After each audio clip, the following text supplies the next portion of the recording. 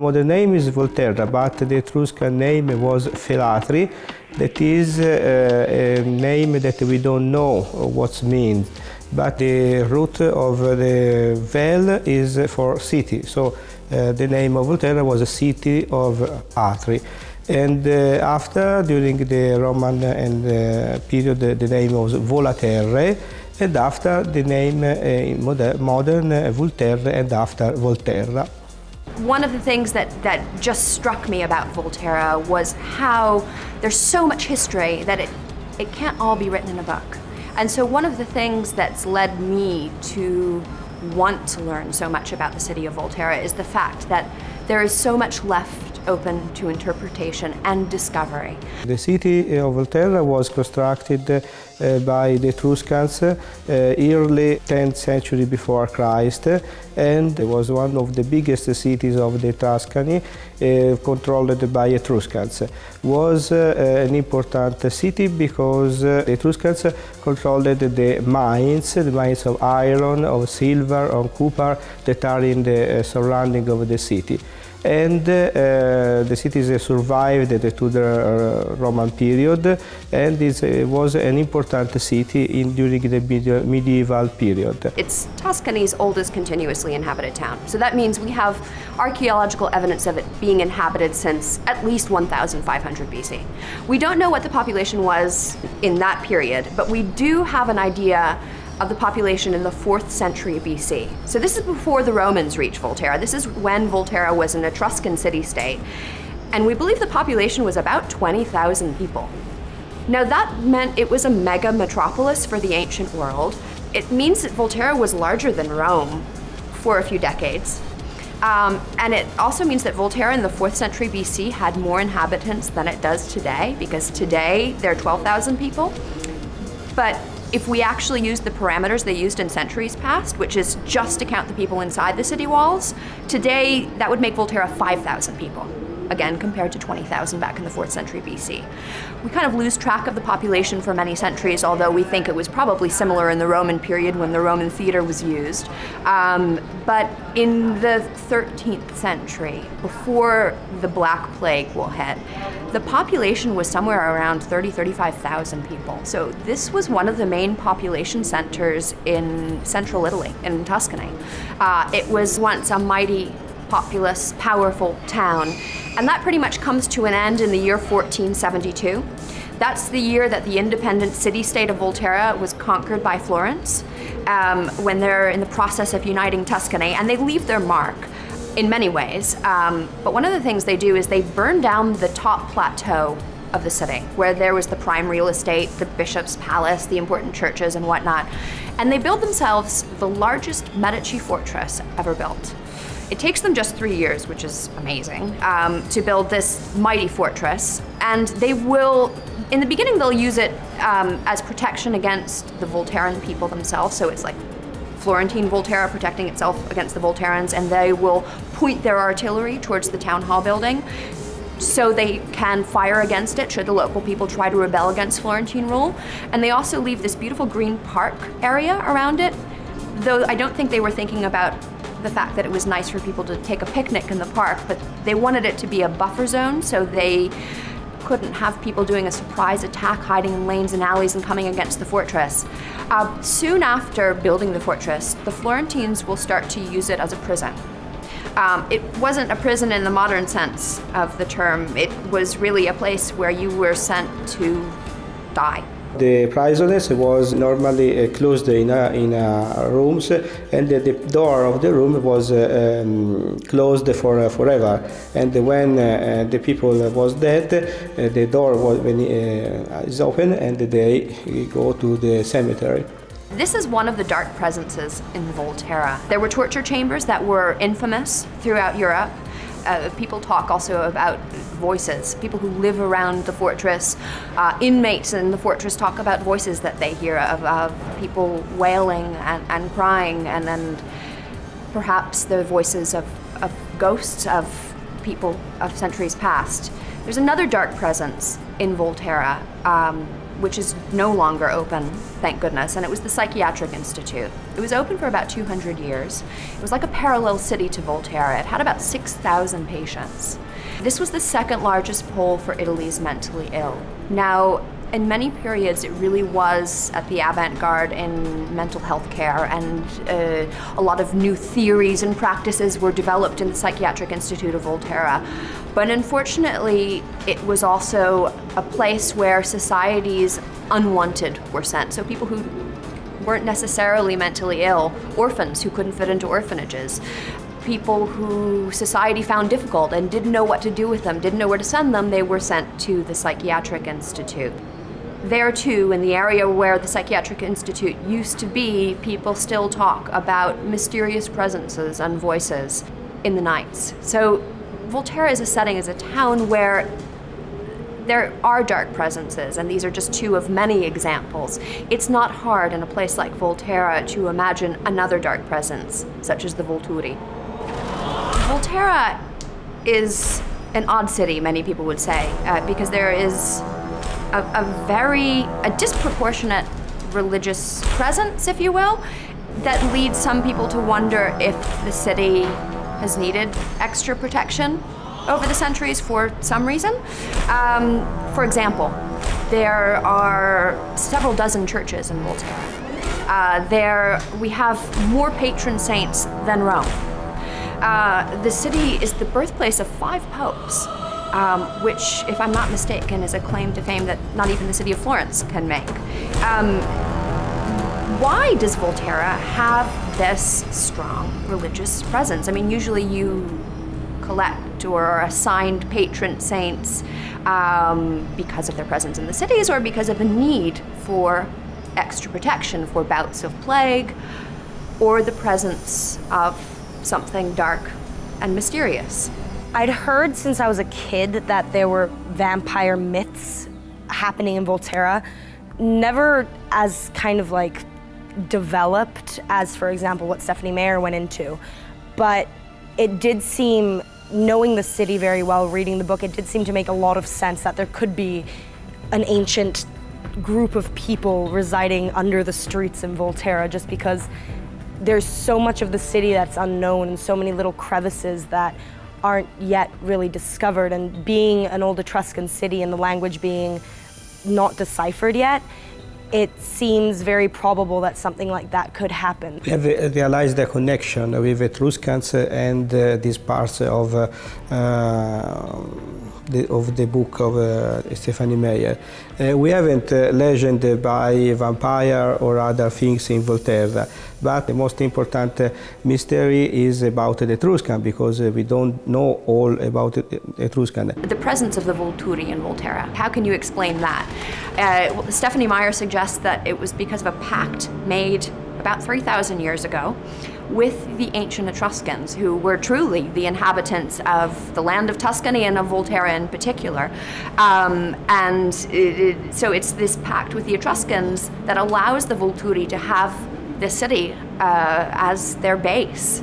But the Etruscans get something in return that we believe, we hope, is still valid today, which is that the Volturi and vampires in general are not allowed to quench their thirst with the blood of the people of Volterra. There is a monument in Volterra called Porta all'Arco. It means the arched gate. It's a 4th century BC Etruscan gate, part of the Etruscan wall surrounding the city, that's been used ever since. We believe that's the gate that Alice and Bella and Edward used to flee from the city of Volterra after escaping from the Volturi. And on the exterior of that gate, there are 3 dark gray stones. Now, these stones have been a mystery to historians for centuries. They seem to be heads or faces of some sort. Originally, the historians thought maybe they were heads of lions. More recently, they thought they were heads of Etruscan divinities meant to protect the city of Volterra. But today there's a new interpretation, especially considering the fact that these dark heads are faceless and hard to determine and recognize exactly who they are. People are now wondering if perhaps they really could represent Aro, Caius, and Marcus, if this is a way of showing the city of Volterra and everyone who visits it who's really in charge in town. E il fenomeno di Twilight si lega molto bene alle caratteristiche di Volterra perché esalta le sue caratteristiche di fascino e di mistero, per cui i 3000 anni di storia di Volterra danno alla città quella atmosfera, quella sorta di aura di fascino appunto e di mistero che ben si coniuga, che ben si sposa con Twilight e con la saga. We were famous first for the Etruscans, which are mysterious people. We don't know a lot of them. Then we were famous for we had the prison, of course. There's always been a prison here, so you don't know quite well what's going on. And now we have Volturi. So Volterra has always been, as you say, a mysterious city. So this is just a piece in the puzzle. You really do feel like you could see a clan of vampires walking down the street in the evening, especially in the winter where there's like bats flying everywhere. By the beginning of the 1900s, we think the population was again around 35,000, 40,000 people. And Volterra was a booming alabaster town at that point in time, known for its carved statues of dancing girls and light fixtures. And Volterra was the city of alabaster. At that point in time, it was the only known source of this beautiful white translucent stone in the Western Hemisphere. Volturi, they're made out of stone, what we read out of the books. So of course it was clear that it was alabaster. They are shining, so they are like alabaster really. It is also, this coincidence is really amazing. So alabaster is the stone of Volterra. It is worked here, and why the Volturi, at least the Italian Volturi, the Italian vampires, the Volturi, they are for sure made out of alabaster. By the mid-1900s, the population started to decrease as Volterra chose to not industrialize, and other towns would, so the population decreased as people left this increasingly rural, isolated town and moved to larger cities.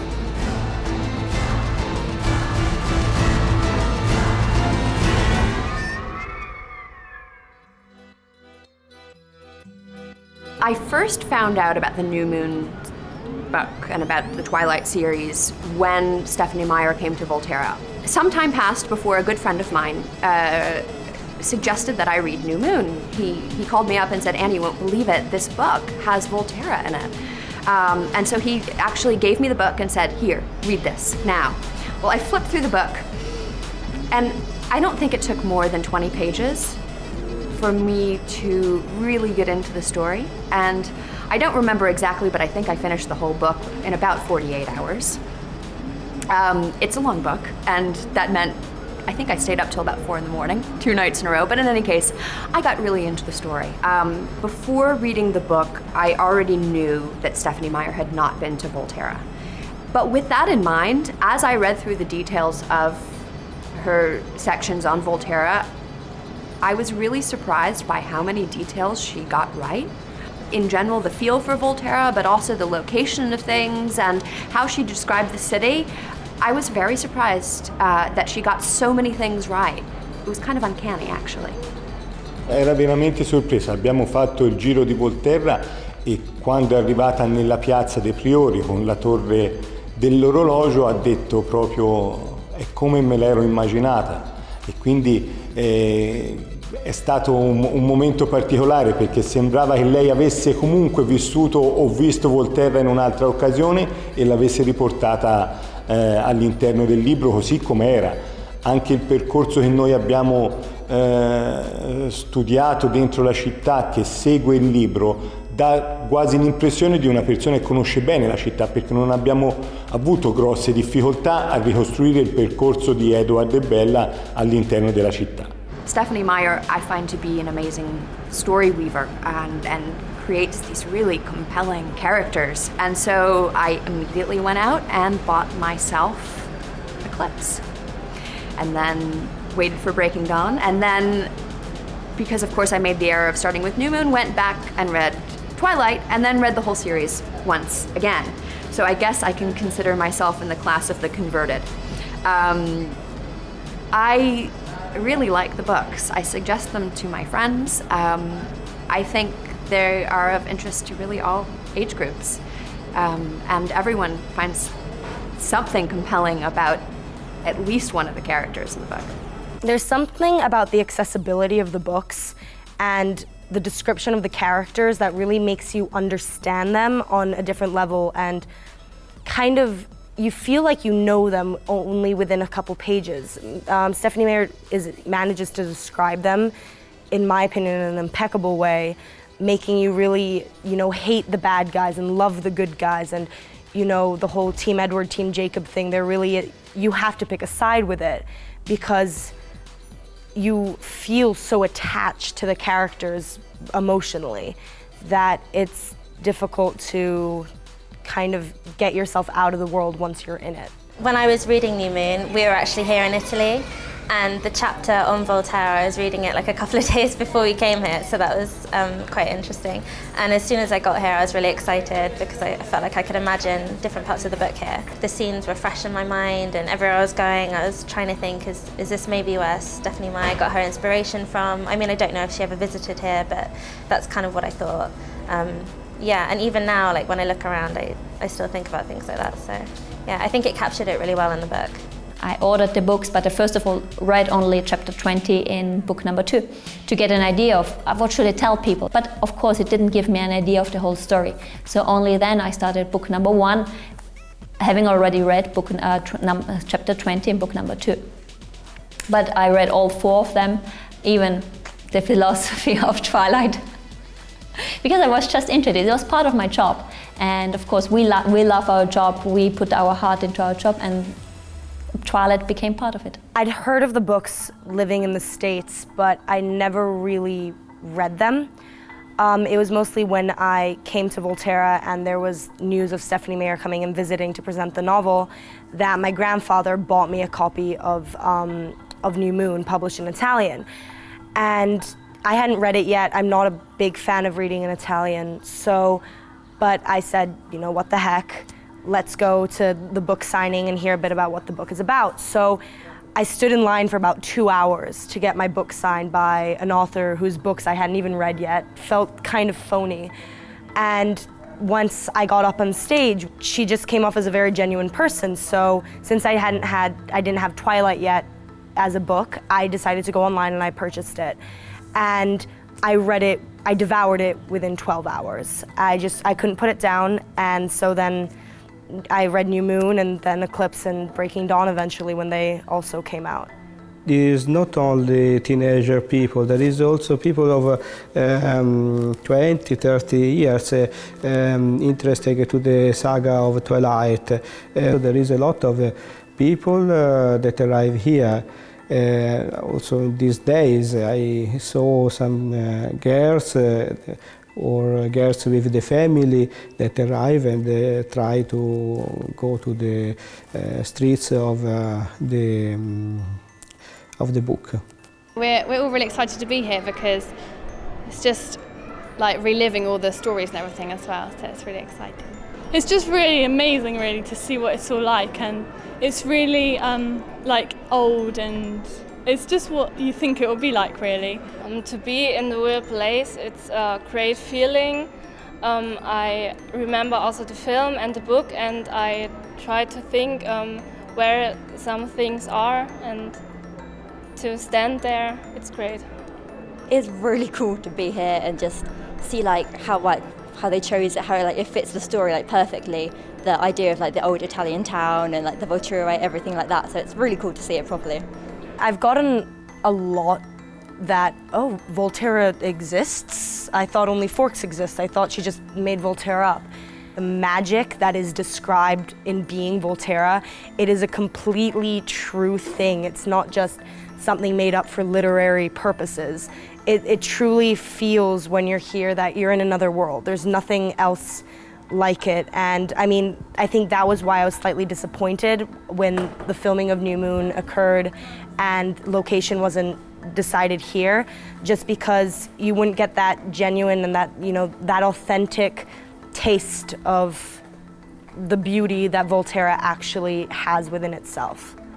It makes you feel like you're a part of something much bigger than just your small group of friends or something. You're part of a whole, and it gives you a sense of completion. Una sera di novembre un visitatore, un turista, mi ha chiesto, io stavo uscendo da questo palazzo, mi ha chiesto se quella nebbiolina che c'era, era sera ormai, quella nebbia che c'era nella piazza era stata fatta per i turisti, perché c'era questi lampioni, la luce debole dei lampioni che illuminava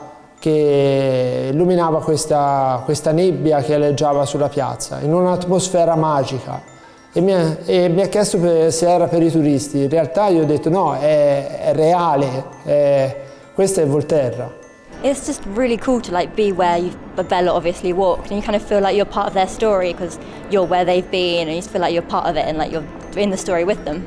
And it's such a like pivotal moment of the storyline as well. It's really strange to be here. It's really cool. Yeah, I've wanted to come for quite a while, so. So cool, just like Edward's been here, so you can imagine him up there and like Bella running through like the back streets up to it, so it's really cool. There was some kind of pride to see the name of Volterra in a movie that so many people loved.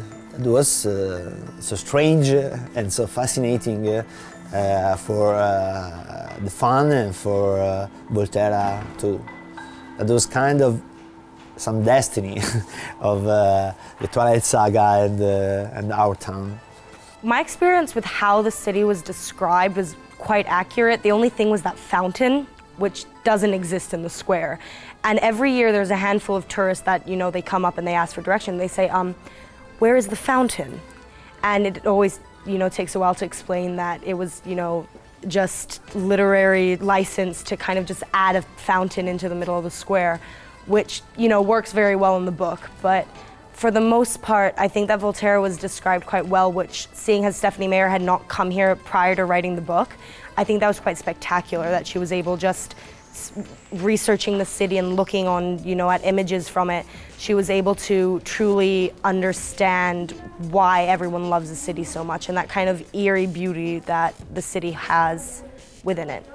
I think that it was a very interesting and beautiful experience for me, for my work, because it's not usual for people that work in a municipality of 10,000 inhabitants work with the whole world. The history for us is part of life, and so we like a lot this connection.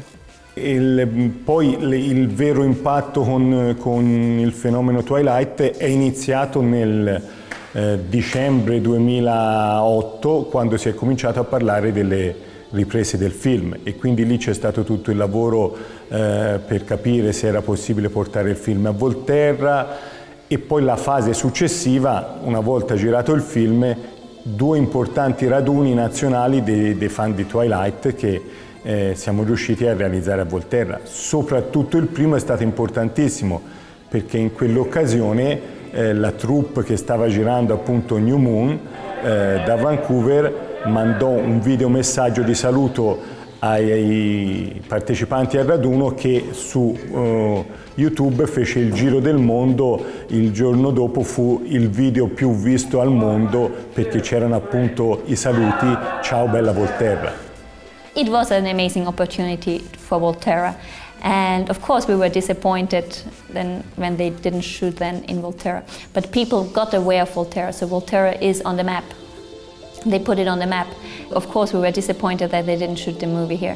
We then had to go on, do our thing, and we became the city of the book. We have never sold ourselves as the city of the movie. Also, if sometimes it would, so it's hard in the office as well. People coming, they are sure that the movie was shot here, and it happens sometimes that girls start crying because they realize they are in the wrong city for them. When the book first came out, when I first read it, since I didn't exactly know where Stephenie Meyer had based it, it was mostly kind of like a guessing game of, that's where they go down to get to the Volturi's lair, and that's the building where she creates the whole, the whole scene set in Volterra. And then when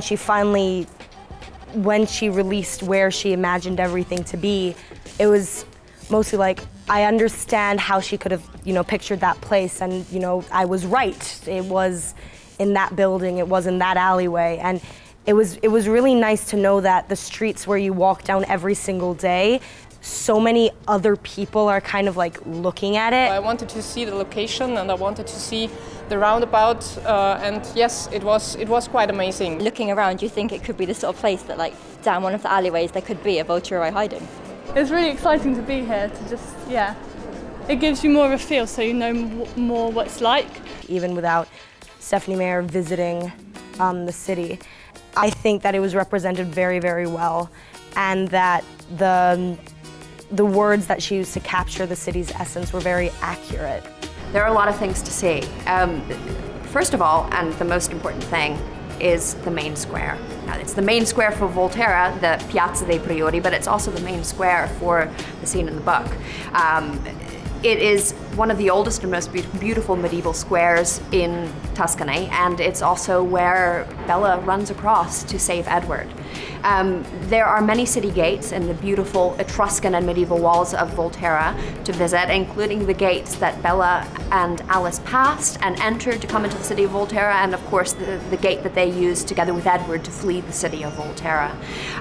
There are many lanes and alleyways and covered areas where we think Edward may have been waiting, and areas where we think that the Volturi may have used to hide from the sunlight. And of course the Palazzo Viti and its cellars, which perhaps is really the lair of the Volturi.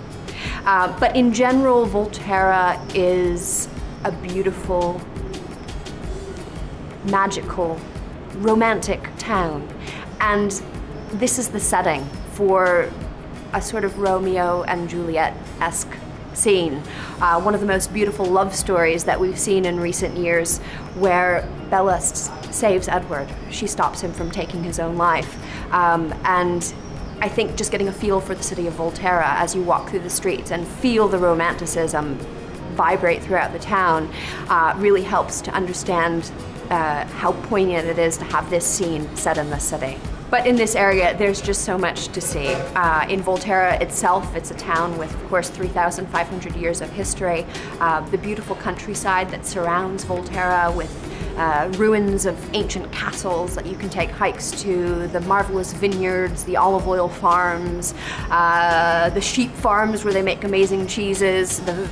So, of course, for lovers of food and wine, but art and history and culture and just Italianness in general, this is a wonderful place to come and stay.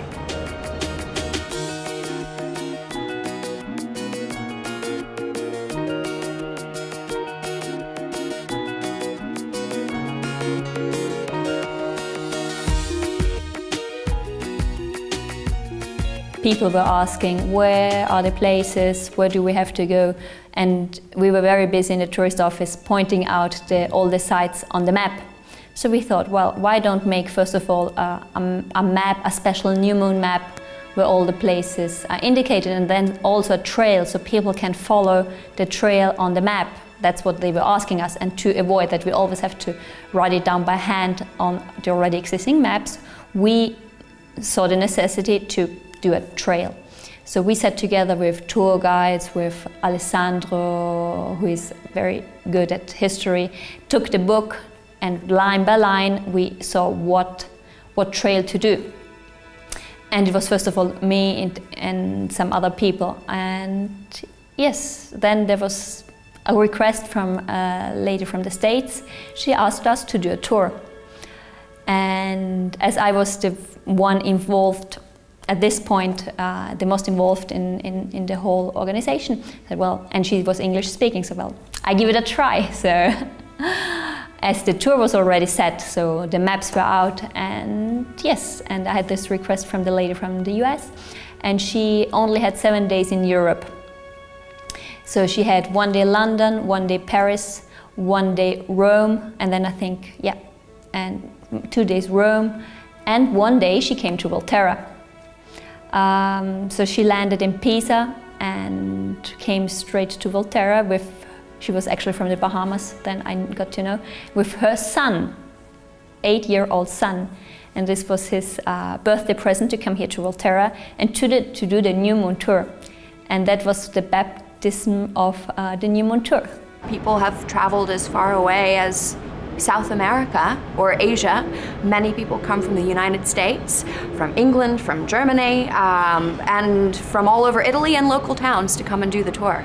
And most people are quite surprised by what they find in the tour, and especially with the ending. It was really an impact. So our work changed completely in the tourist office. Of course, it was then not possible anymore that myself, continue doing the New Moon tours. We instructed the guides of Volterra that they become our official Volturi guides, because it was just not possible anymore to do it. Also because the groups were always fully booked. And we sometimes had to do 2 groups in an evening. So it was enough on Friday and Sunday, 2009 and 2010. And they were so well booked because, of course, people were curious, they wanted to see, but they also wanted to be guided. And as we always try to make a mixture of Volturi and also history of Volterra, to also show them Volterra, because that's our mission. Of course, they came to Volterra because of Twilight, but we want to show them what our city has to offer. And it was a great mixture also for parents. So also parents started coming on the tour because they also had a benefit out of the tour. And yes, and then our work changed completely. We saw people coming from Singapore. Never had a tourist from Singapore before. Iran. And so really people started coming from all over the world. And sometimes countries, I thought, well, it's amazing that Twilight is popular there as well and that they come to Volterra. Maybe they're just 1 week in Italy, as often happens, but they come to Volterra. So of course the major part is like girls from 13 to 20. I would say about 40%. And the rest is made up of a lot of different target groups. So one is, of course, the girls between 20 and 30. Then we have Twilight moms, and we also have Twilight grandmas. So sometimes in the beginning I had some embarrassing situations because for example, I had 2 guys coming into the office, and they asked me for the New Moon map and so on. I said, well, your girlfriend, she can come in, so she can ask herself. Well, actually it's for me, and they were gay, so it's really also guys. So sometimes really we never think of boys or guys as potential fans, but they are as well. And also our grandmas, they are great. We have teachers coming from all over the world because they want to introduce the story to the students then. And yeah, so it's really, I think 40% is about under 20, and the rest is above. So that was really surprising. When I do the New Moon tours in Volterra, it's really interesting for me to meet the people who come and hear about what their reaction is to the books and to the saga. And I often encounter teenagers and parents accompanying them. And I think sometimes the parents say they're accompanying the kids and aren't really interested, but I think the parents are really interested as well. But one interesting thing is that a lot of parents tell me that their kids really didn't like reading at all until they started reading the Twilight saga. And it was sort of a beginning for them of getting into other books and reading more and more. So I think a lot of parents have perceived a definite positive value to the Twilight series in getting their kids into reading. The tour that we do lasts a little bit more than an hour. And we generally start in the main square of town, the Piazza dei Priori, which is the center of life, and actually very important to the story in New Moon, but we get back to that a little bit later on. We start by going down to the Etruscan Gate, where we think that, well, that's actually the end of the story in terms of the book, because that's where Alice and Bella and Edward will flee the city. As Bella turns back and looks at the walls and sees these formidable walls that she'll have to see again in the near future, no longer as a mortal.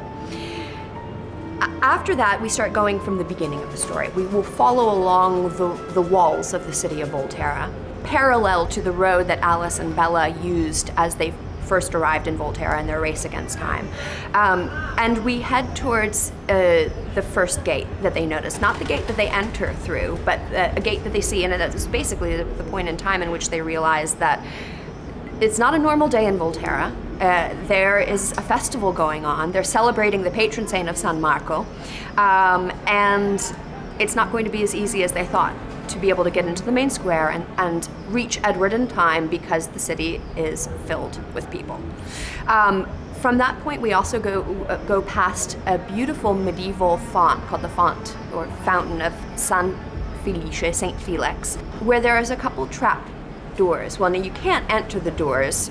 Probably it's a good thing.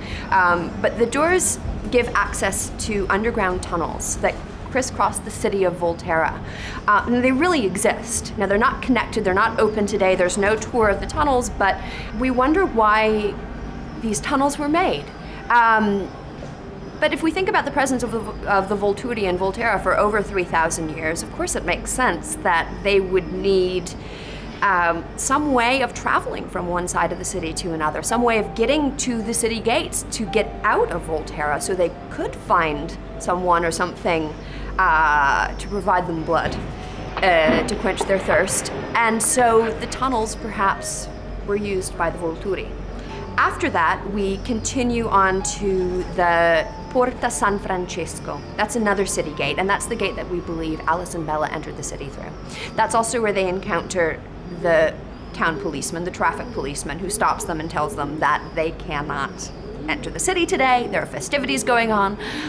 But Bella, with a little bit of a bribe, convinces the policeman to let her in, and thus that yellow Porsche enters the city walls and races up the street, and we follow it in its tracks until we get to a little crossroads where there's a chapel of St. Christopher, the patron saint of travelers, and we think maybe he gave a little hand to Alice and Bella in deciding which fork in the road to take as they head towards the main square again. Finally, back in the main square, there's a little lane, less trafficked than the larger road, that gives you access into the main square, and that's where we think Bella got out of the car and started running on her own 2 feet, trying to navigate the thousands of people in the middle of the square. There actually has never been a fountain in the main square of Volterra, so she couldn't have really tripped in the fountain as she does in the story. But as the bell tolls on the bell tower of the Palazzo dei Priori, our town hall building, she ran as fast as she could across the main square, and we follow in her footsteps until we get to a little lane on the opposite end of the square called Vicolo Mazzoni. It's a lane many people walk past and never notice, but it's right there on your left.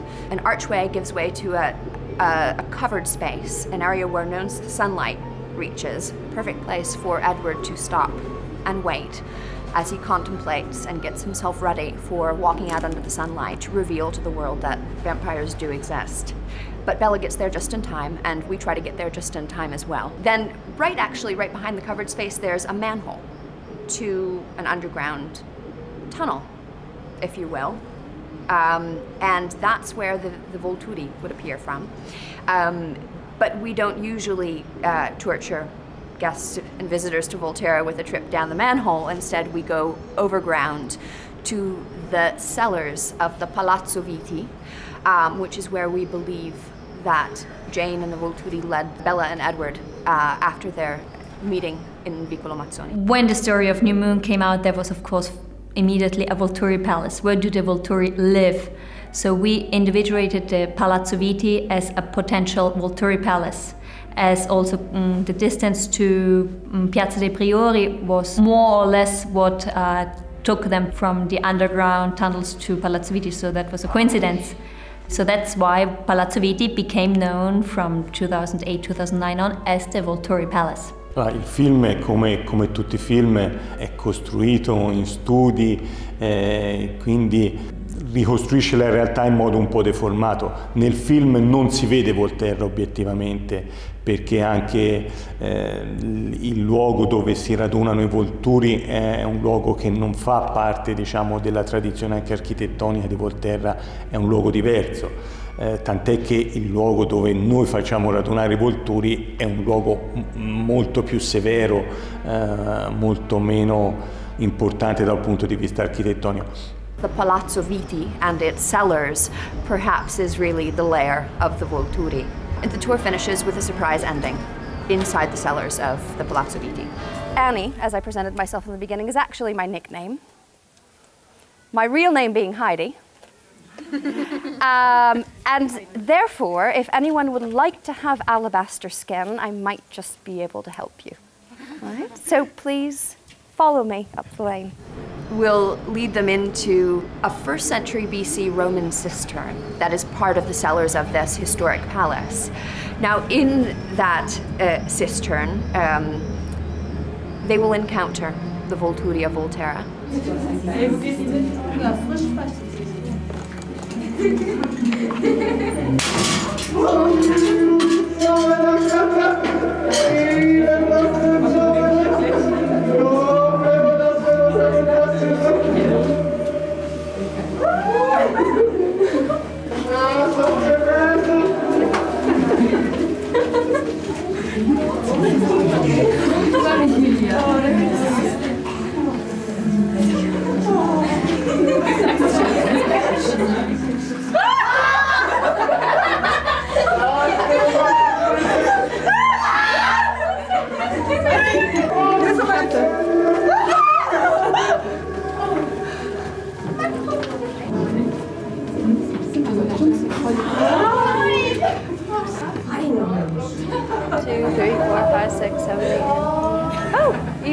I guess they weren't hungry tonight.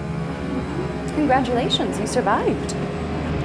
Most people survive and will enjoy a glass of type O red wine or a juice and a bit of a snack as they are able to meet the Volturi in person and leave a message on the wall where graffiti is allowed in the cellars of the palace. But of course, in the end, they are free to go and leave then the cistern again and leave through the city center. But definitely at the end, they go through the Etruscan gate, Porta all'Arco, which is famous especially for the 3 heads. And who others should they be then? Aro, Caius and Marcus. They make sure that Bella, Alice and Edward and our fans really leave the city. That's their agreement, they have to leave. And so after that, they're sure that they have left. The Volturi tours, they're quite accurate and they really got you into the mood of the books and they make you kind of think back about everything that you've read and everything you know about the saga. And I think that Volterra is a beautiful city on its own, but I think that if you're a fan of Twilight, there's such a larger appreciation to it because it's something that you're actually able to touch of something that you adore so much. It's a real element to something that is completely fantastic and completely fictional. So if you come as a fan to Volterra and you've read the book, of course, you will find that your fiction becomes reality. You will find all the places that you read about already, you can find them in the book. The only thing that you won't find is the fountain. It was very wonderful and I can't describe it. We run and we step in the steps as Bella did it in the tour, and we just looked out if we see the yellow Porsche, but we didn't, so maybe we were late, but it was amazing, yes. I would come back to Volterra. It's a great city and all the people are laughing and it's great, yeah. It's nice to know that the culture of Volterra is being appreciated because we've got so much history and it was the last Etruscan city conquered by the Romans, and it's still a pretty intact medieval city, and we're very proud about our culture and proud about our history.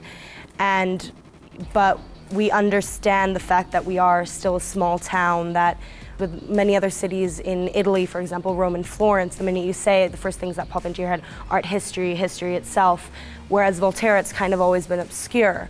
But it's nice because whether people are fans or not of the book and the films, you know that there's something relevant and kind of new that took place where you're from? It was an important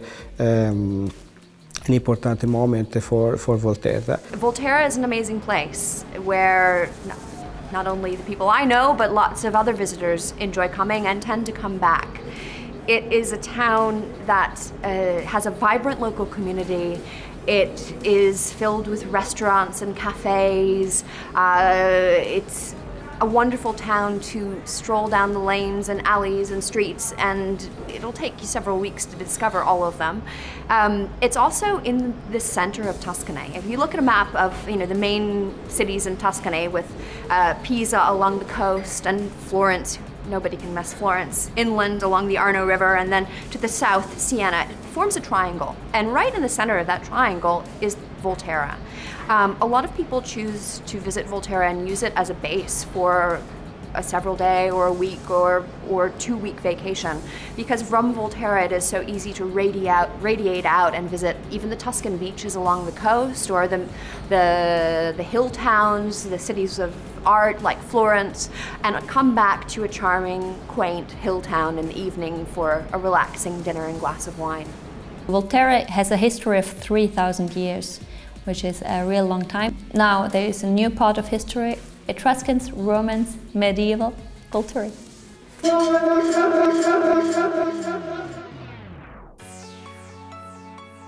Volterra is an amazing place. I feel like it's quite a magical place, especially we always drive here, and because it's on top of a mountain, it seems, it's like a hillside town. The roads are really windy. It feels kind of like you're going up a roller coaster.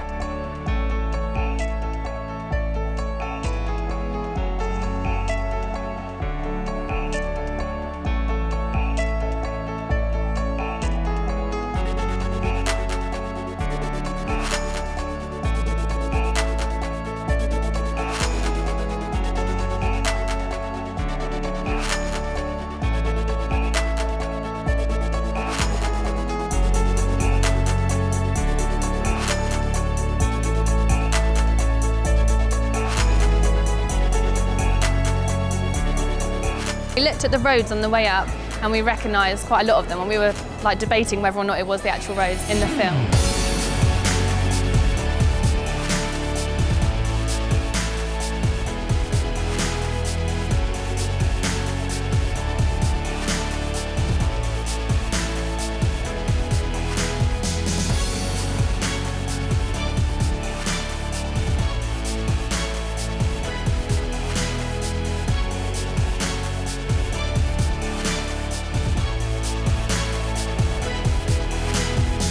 You can imagine hundreds of years ago it looked quite similar. It's just really beautiful and the views are stunning. I think it's quite nice to get lost in places like this.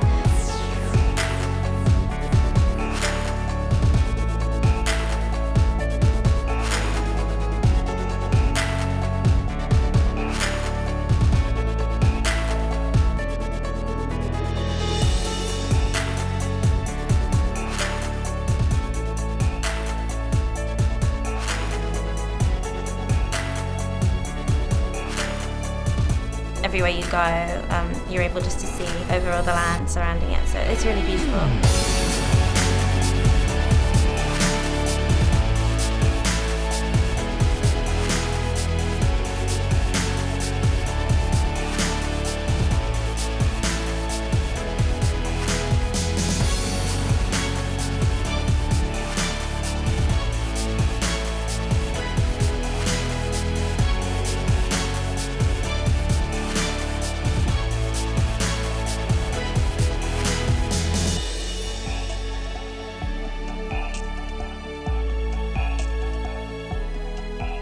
You watch it on the film and it's really exciting, but to be here, you get a feel for what they're thinking. It's like, you can feel what they're feeling.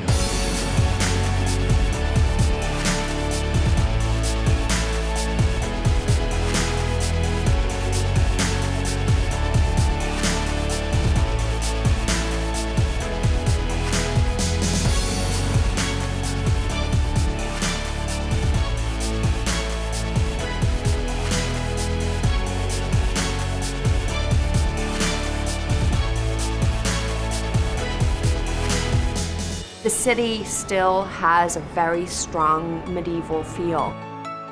All the buildings are really interesting and different.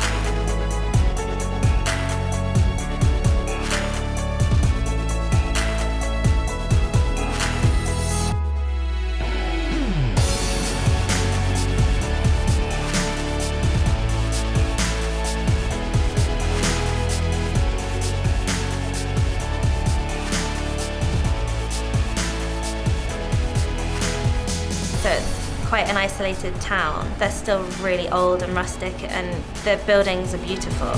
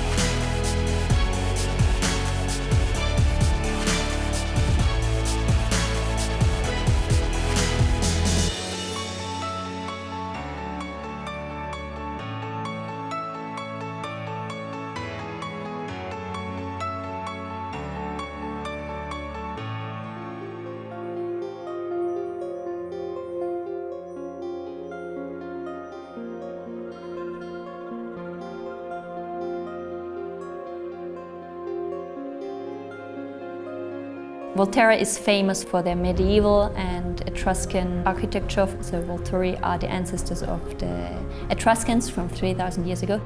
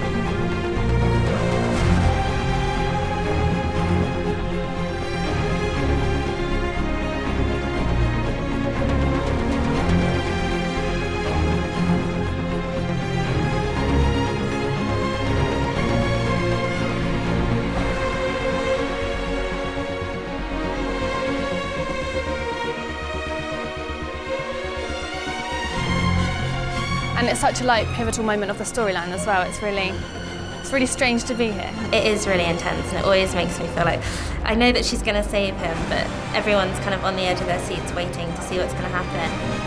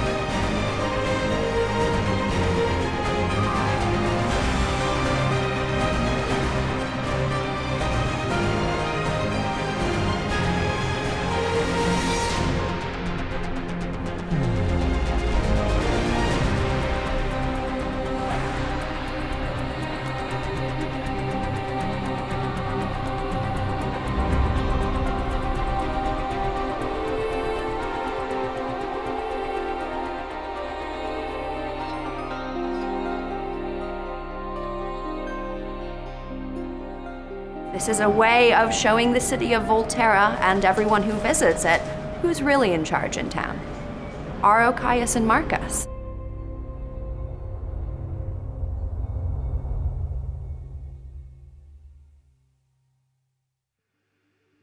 It makes no sense. It's unexplained. The spark between us makes everything okay. You're the catalyst, and you are the risk.